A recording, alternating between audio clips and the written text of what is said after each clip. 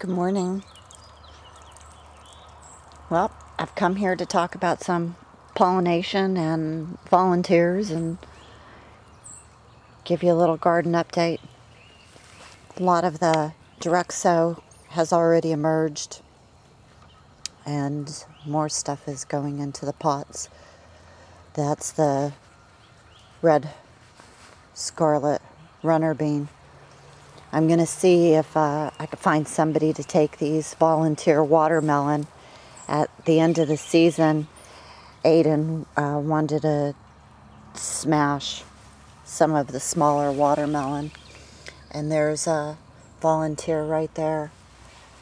And then there's also one back there.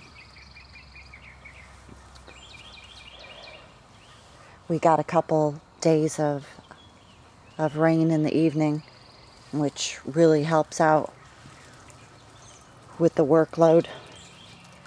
The borage has come up in between the tomato plants.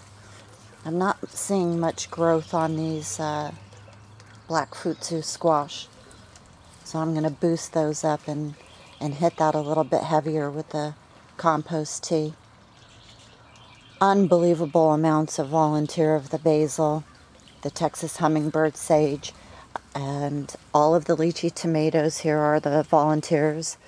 Lots of the lemon balm, as I was saying in the earlier videos, and the wildflowers. But this bed I actually did a sowing of the wildflower mix, and I'm going to thin it out and spread those to a few different places. There's the other runner bean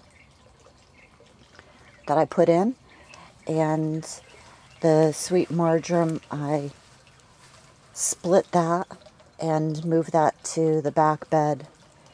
I'm starting to see some drying take place on the turnip pods, so that's going to be quite a job. There's a lot of those.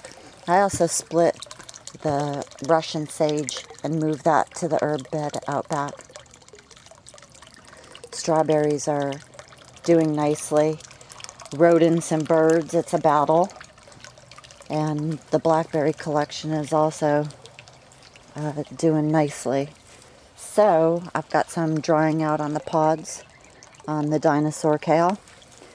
Passion flowers that Michael weed whacked here have actually spread. And these look like they're coming back. And I was watching a friend's video and reading some of the comments, and they said they had got their fig tree from their mom's tree just by taking the low-lying limbs and through the season bricking it to the ground, and it rooted. So instead of the rooting hormone, that's what I've done with 2 of the limbs here. And if this lower one gets bigger and enables me to get that to the ground, I'm going to do that too. But the baby figs have already started, but they take a really long time to develop. And this is just, this is a wonderful, wonderful tasting fruit. All right, the Russian emerald apple tomato plants. I'm starting to see some nice growth there. And I put in a lot of transplants in direct sow into this area. I'm not so sure about the blackstrap molasses now. I don't know if the ants had moved from the strawberry pot up front just because I had disturbed them so many times. But I had doused this one really, really heavy a few times with spray, solution, and granules, and these ants aren't going anywhere. I might just take that out of the pot and try to boil as many of those ants as I can. This is the Cassa Banana, and this thing, I've direct sowed it out back, and I'm going to take it up over the trees. It said it can actually strangle a tree because the vines are so vigorous. So I'm going to try to put this, I'm going to till up a little place out front and run it over that split rail fence. That doesn't do much of anything. Lots of the ground cherries have emerged, lots more tomatoes, and I'm seeing a very low germination rate on the lime green tobacco. This is the tobacco from the seed company. Just as long as I get, you know, nice 8-10 plants, I should be able to get a good seed stock from it. And this is a Thai Red Roselle, and this produces a very bright red berry that's used for coloring drinks and jams and that pies and that type of stuff. That's my first year with this. I had some carrots with roots in the refrigerator, so I decided to, I've tried this before and I know it works, but the squirrels usually nibble on the tops of the carrots and ruin it, or I move or whatever, and I never get to see it. But carrots are biennials, so you grow the carrot and then you pull them and you give them some cold storage, and then you put them back in the ground for seed production. They produce a seed in the second season. So just a couple days ago, these were all discolored and dead tops, and now they've got the growth. This isn't the best place for the asparagus, but it was root bound in the pots, so I did my best into separating it into a couple little areas, and so now there's some Mary Washington asparagus in here. Bell peppers back there, lychee tomatoes all along. This is a crookneck yellow squash. Did the transplant really nice. This year I'm going with as much of the tomatoes in with the squash as I can to provide that ground cover, to give them a more consistent water supply. And here it hasn't emerged yet, but this is a new one to me, and this is Chuffa, and this is a nutty root, and it'll produce a little bed of grass. You sow about 4 of these little dried out nuts in 1 square foot, and then the whole thing will be taken over by the grass, and then come fall, you lift it up and you collect the roots. Eat them, save some of them for next year's growing. So I can't wait to taste that.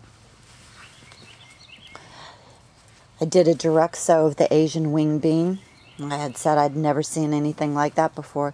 Nice, vigorous vines last year and not one flower on it. And this is a Italian squash, large variety, Marina, and I'm not going to butcher the name. So the transplants are doing good, and the direct sows have emerged, and also tomatoes along with it. And this is the Caribbean Amaranth, green Calboa or something like that. I'll put it in the description box. Great growth on the transplants of the lychee tomato. They're taking off really nicely. Sorry about the camera work. We got nice blossoms coming on those lychees too. I'm gonna have to pull those back and tie them up. They get pretty big, about the size of a large tomato plant. We got another round of the manure that I've been working on. And the cucumbers are starting to spread. In another 3 weeks or so, I'm going to start the lemon apple cucumbers, or another variety of cucumbers, indoors. Lots more volunteers showing up of the Love Lies Bleeding Amaranth. I moved the wormwood and some lamb's quarters, rosemary, out to this little area. These guys are lagging behind. These are the subarctic planting. They were planted at the same time that the emerald apple, and they're not as big. And there's the lychee tomatoes along the fence line. I got the grass out of there the other day, and I'm going to have, I think it's the black Hopi squash near this tomato bed. And this is where I put more of the Chuffa. The first year with a variety, I like to put it in a couple different spots and see where it does best, especially if I plan on staying. And then I make little notes on what's doing well. And the Alibaba watermelon showing some growth, and that's from Iraq. My second round of watermelon this year is going to be a white sugar lump, and it's a rare variety. This area right here, I dug a ditch and put a broken down log, the size of that ditch, I would say about 5 feet. I moved a 5-foot decomposing log in there. I layered it with compost and manure, put in some of the garden soil from the back, the richer stuff, and put in my amendments. And I'm trying the squash. This is the Marina squash that's up front. Direct sow of the Asian wing bean. They were in the back main garden last year. Did nothing. And this is my last of the seed, so hopefully this year I'll get a seed stock. The potatoes are coming up incredibly well, the greens. So now my ditches are turning into mounds. Oh, there's one who's popped back out even after I covered it just a couple days ago. I've got the fence line ready to go for some more tomatoes back there too. Let's go over here first. I haven't done any direct sow yet, and that's on my hit list, but there's a lot of transplant of that's the sweet marjoram, marigolds, wormwood, Russian sage, Texas hummingbird sage, basil, lemon balm, and wildflowers and mint. Wow. Now I suspect that's volunteers. I suspect that's a lot of the wildflowers. And here you can see where they're spaced is where I put some of the wildflowers from up front. I shot a video. I wanted to talk about corn pollination. Normally I don't deal with corn. I've done the black Aztec corn and did a couple crops of that and had good luck with it. And then I planted a Japanese popcorn, and the squirrels ate 2 crops of that, so then I just gave up. And back here we do have quite a squirrel population, so we'll see how this one goes. The D. Sicily gourds are showing some growth. Black Hopi showing really nice growth. And I'm not sure what tomatoes I put there. Losing my tags or just forgetting to put them in. Direct sow on the Black Hopi has all come up. I'm up to probably close to 35 of the Black Hopi squash, and only one seed didn't pop up, and so I dug down and there wasn't a seed. So I think we may have had a squirrel come by and grab it. Okay, this is my corn bed, and corn is predominantly wind pollinated. It can carry 2.5 miles. I suspect it may even go further than that. And I have a nice cushion of trees all around me, and even though the county is largely agricultural, I don't have a lot of corn being grown around me, so I figured I'd give it a try here. And this is bloody butcher corn. Okay, so it's wind pollinated. It pollinates very easily, but it's only a short window of opportunity between when it releases the pollen and the females are receptive. So with the GMO being the way it is and how easily corn crosses, you can bag it after you pollinate it. And I read that for the best crop possible on corn, a 6-inch spacing between the plants and a 1-foot row. I don't do rows, I do a spiral pattern. And normally it's just one big coil, but here I did two. One over there going around that basin, and then one over here, and then kind of just intermittently put some in here. Now I do have a handful of seeds left to plug in of where maybe I had missed sowing them, or they is a lack of germination, and I got to get Belle out of here. She's breaking the corn off. Anyway, that's the corn deal. You can bag it and make sure that your stalk stays pure. The melons are up.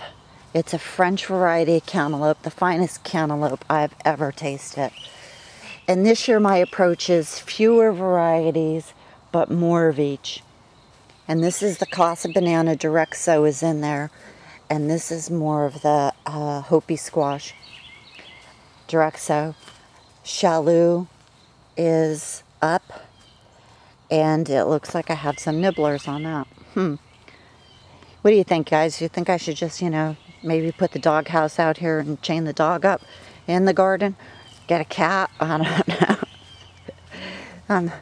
I'm have my rodent problems and bird problems. Here we have more of the squash up. And I did a direct sow of a Louisiana green velvet okra there. And I was kind of disappointed about the amount of seeds that I got. I sowed all of the seeds into that little spot. And that's 2 rows, a foot apart, and in between they're 3-inch spacing.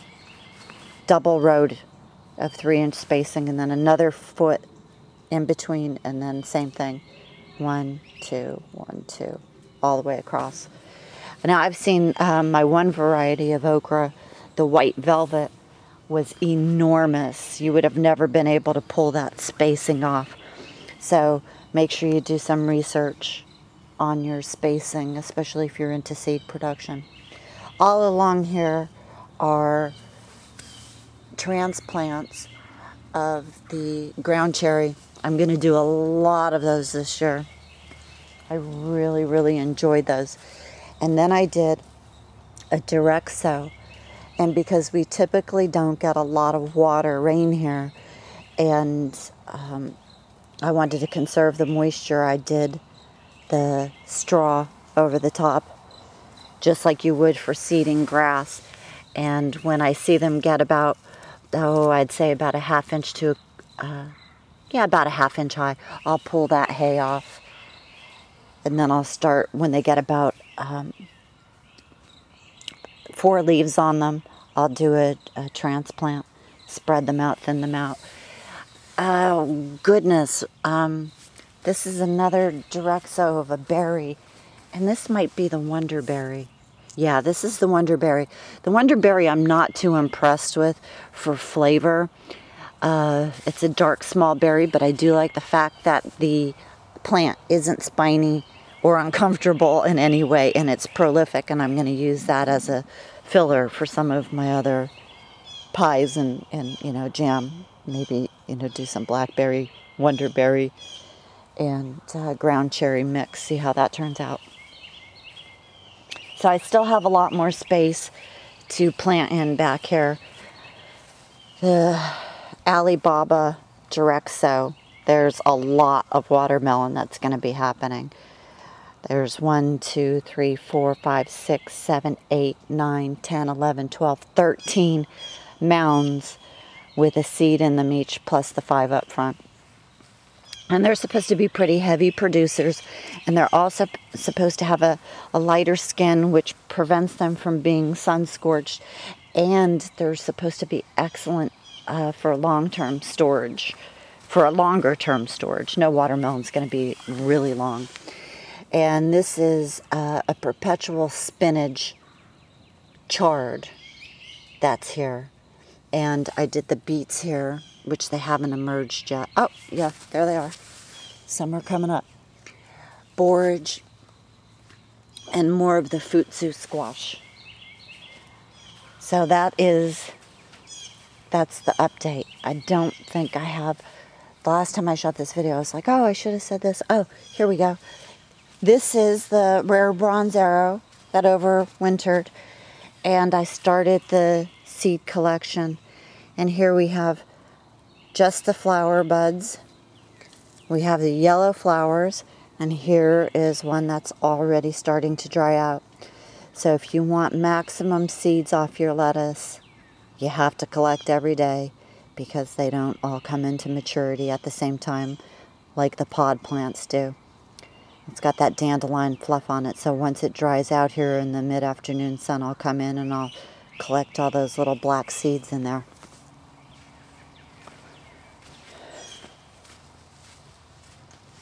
All right, baby squirrel has been out for a week and a half. She comes out every day, spends most of the day outside, and then was coming in for an afternoon nap, and then at nighttime to sleep. Yesterday, she went up into the big oak tree, and as I was watching her, I spotted a squirrel nest. And this is most likely the nest that she came from. So there she is. So she's spending her days exploring the big trees now. And last night, Michael went and got her and brought her in for the evening, and she was just exhausted. But I brought her out here very early this morning. Yeah, she's gonna be fine. I watched her digging yesterday, because all of the acorns that I'm finding around here on the ground are rotten. I was like, oh, well, you know, I'm worried about what she's gonna find to eat. And she was digging right near the potato patch with me. And she came across, underground, an acorn. See those little holes? That's her digging. And here's where she was, and she found an acorn that was actually had fresh flesh in it. It's amazing. I think animals are so amazing.